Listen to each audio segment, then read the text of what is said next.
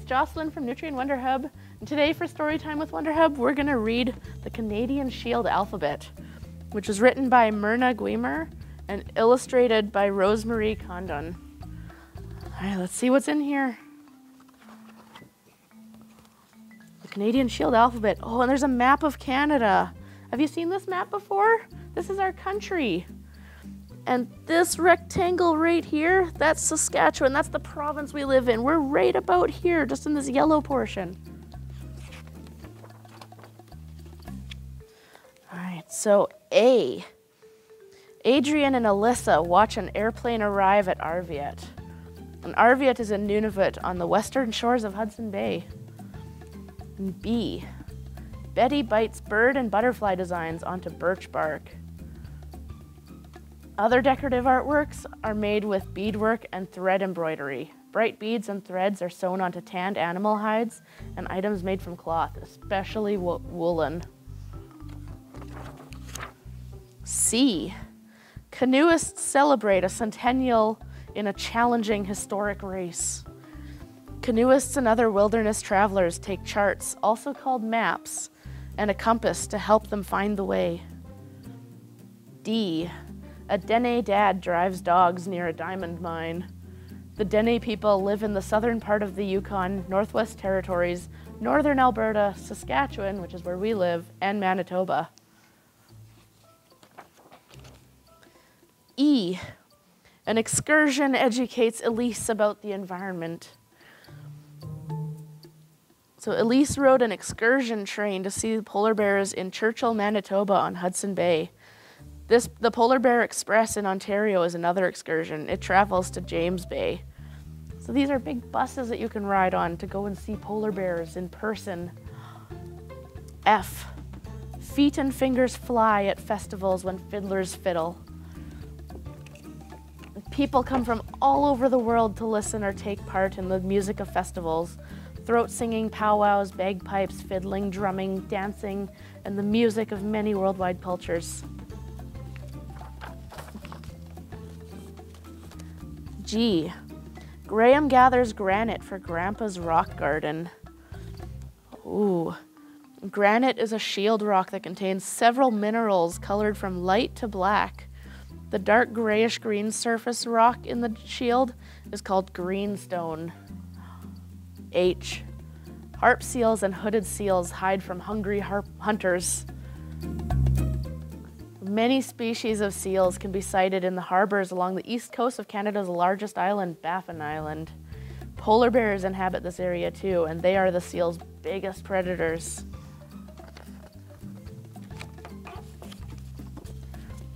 I. Yvonne builds an Inukshuk under Iqaluit's indigo sky. An Inukshuk means thing that can act in the place of a human in Inuktitut, which is the Inuit language.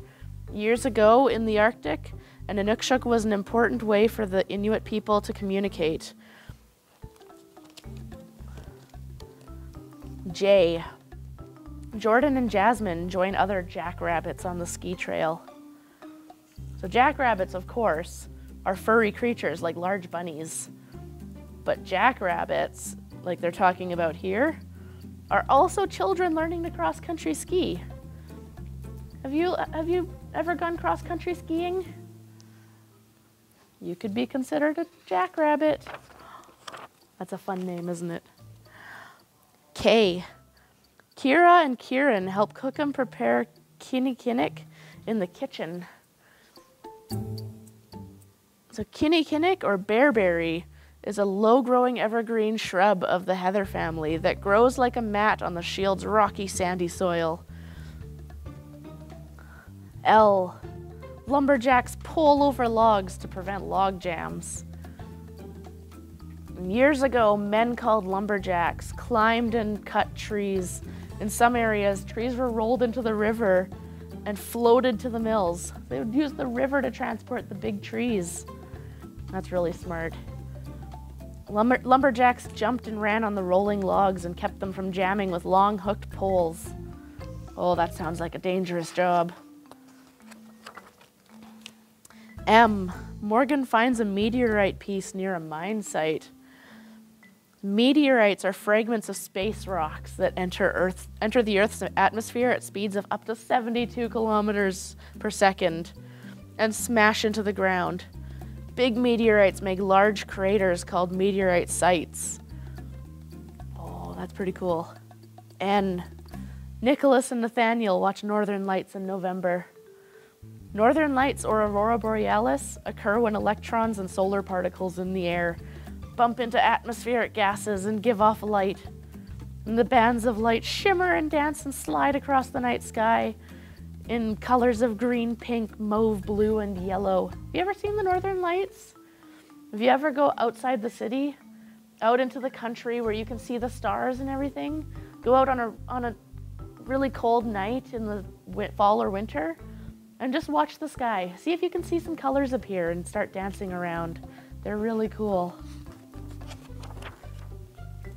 Oh, Olivia uses oars to row closer to otters on shore. Now, otters are fun to watch. They slide down rocky shores and slither into the water without a splash. Webbed feet make them fast swimmers, and in winter they flop easily onto the ice and slide on their bellies from one hole to another. Otters are pretty cute. P. Pelicans paddle by pictographs near a peninsula. Pictographs are pre-contact Aboriginal paintings made with colored pigments, possibly done with fingers or animal hair brushes. So they would take different powdered things from like rocks or caves, and they would mix it with things like fish oil, and it would create a kind of paint that they could use to paint on the walls, and that's how they communicated before they had letters like the alphabet we're going through right now. Q. Kiviat sheds from Umigak grazing near a Kaskig. Kiviat is the fine inner insulating hair on the Umigmak, the Inuktitut word for muskox. In the spring, muskox shed their kiviat, which is gathered and woven into expensive yarn to be used to make fashionable garments. So the kiviat is all of this fluff that's shedding off of the muskox right there. R. Riley rocks the canoe as he reaps wild rice. Wild rice dates back centuries in Shield Country, where First Nations people first harvested it. One person paddled the canoe, while a second person bent the stalks over the gunwales with a stick, using another stick to beat the stalks, knocking the rice kernels into the canoe. That's pretty fun.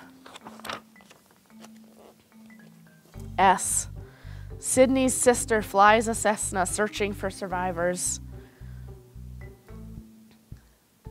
Those smart Shield travelers carry survival equipment, maps, and compasses, and they know how to use them. But sometimes things go wrong.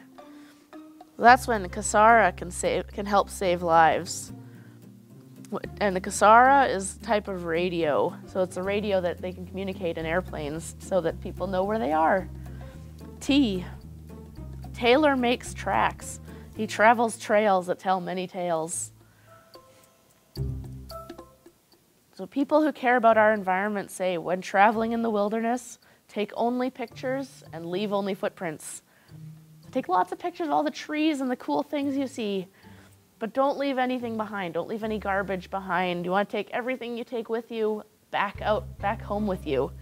So you want to only leave your footprints behind. You don't want to disturb nature.